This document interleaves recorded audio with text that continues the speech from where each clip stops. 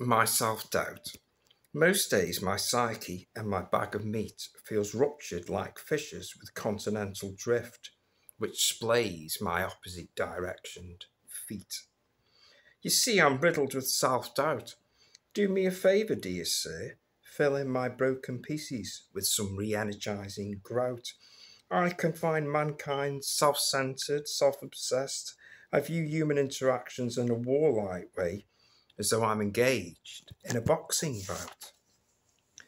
I'm terribly broken apart, a million pieces shot in every direction, which then own hin laser-like to splatter my fractured heart.